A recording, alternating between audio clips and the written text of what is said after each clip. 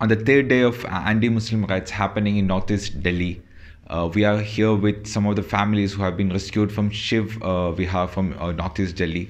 They were hiding in a Hindu family's house because of the fringe groups who was attacking all the Muslim families in the surrounding. And we are with them. They were rescued by some of the volunteers and civil societies who went today and rescued them. And right after, when they were rescued from this Hindu family, when they came to know that they were hiding in this family who hid them have been targeted by other groups, and we'll know about it from the first-hand perspective. आपका नाम बताएं? सीमा। हाँ? सीमा क्या हुआ? वो मेरे घर में आग लगा दी, जला दिया सब। कब तक हुआ ये? अब ये तो मुझे पता नहीं कितनी देर करा, 5 बजे करीब करा है। हाँ, 2 दिन पहले तो क्या हुआ उधर? आप शिव विहार में क्या हो रहे हैं अभी? शिव विहार का तो मुझे पता नहीं है, वो बस हमारा घर जला दिया, वही बस मुझे तो उसकी तो याद। आप किसका घर पे है 2 दिन?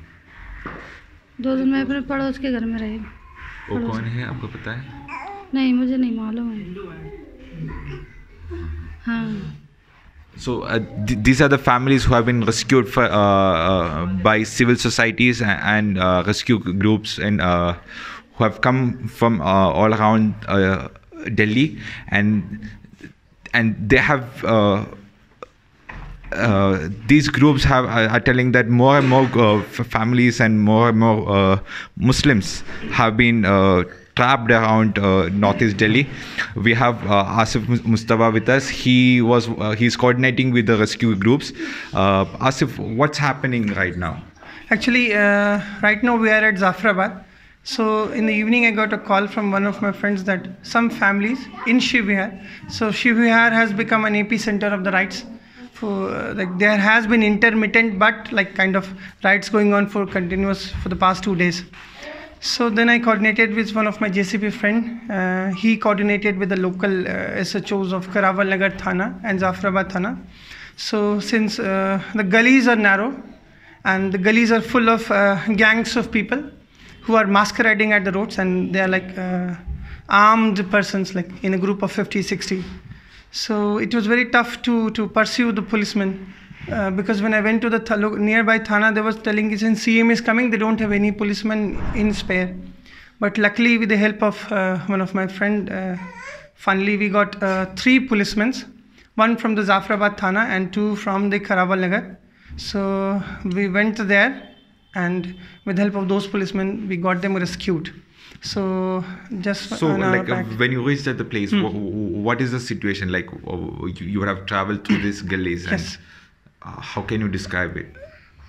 If I describe my journey, so at both sides of the road you could see like hundreds of vehicles torched, even some barber shops, chair and all these furnitures have been put to the road and burnt.